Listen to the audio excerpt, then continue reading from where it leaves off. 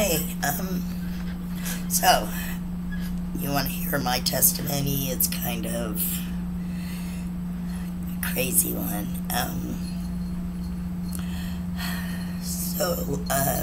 You might say, yes, my voice is still messed up, just to let you know. You might say that, I was one of those really lost sheep of his.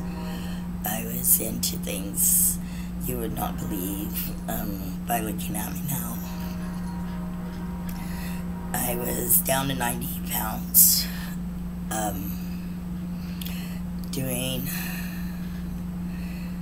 meth, doing crack, heroin, basically anything I could find, very promiscuous, just didn't care anymore. I was alone. My parents had passed away. The only one I was truly close to was my sister, and her and I had had a falling out.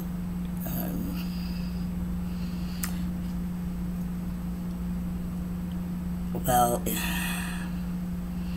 I went out on the road with somebody I had met working carnivals and stuff.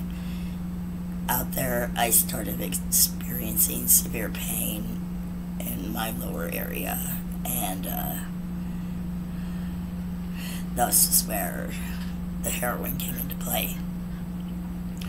I started doing it because not only did it help escape reality and where I was in my life and all that, but it also took away the pain I was feeling in my body. And so I started doing it, and it became something that was extremely difficult to stop. And I tried to stop, I would end up so sick and in so much pain that I went right back to it.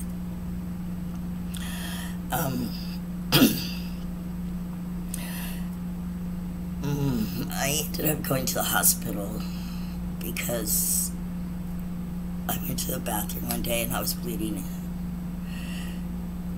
pretty bad, and found out I had cancer, stage 4A. My sister drove all the way from Oklahoma to Colorado, where I was, to get me. My encounter with God, Jesus, who to me are one and the same, but it happened that day when she walked into the room, into the hospital room. I had been at a point in my life where I was denying that God even existed, and I was begging him to die if he did, and I was saying, if you're there, you'll show me you're there, because you'll let me not wake up. You'll let me die, and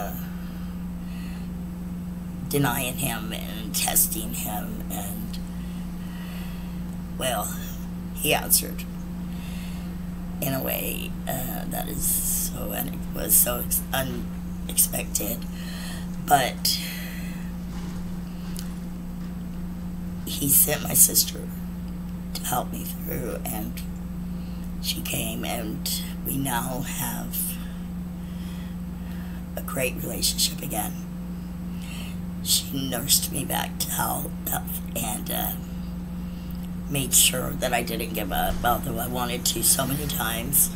Went through chemo, radiation, all of that. And the funny thing is that even though I was so badly into my lifestyle at the time, although I remember it, it's as if it was somebody else that was going through it, not me. I'm not that person.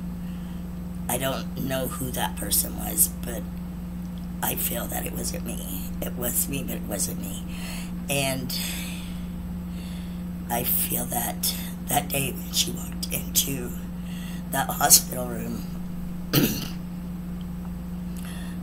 our Father, he took me by the hand and he said, "Child, you're mine, and it's gonna be okay." So now I have been sober and clean for almost 4 years.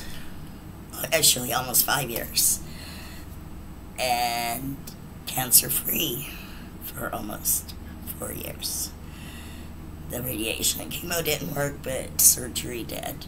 So far, everything has turned so completely around. As, you know, as it says in the Bible, in Isaiah, "Thou shalt then call, and the Lord will answer. Thou shalt cry, and he shall say, Here I am." That's Isaiah 58, 9 through 11. He's always there. All you gotta do is reach out. Blessings to y'all.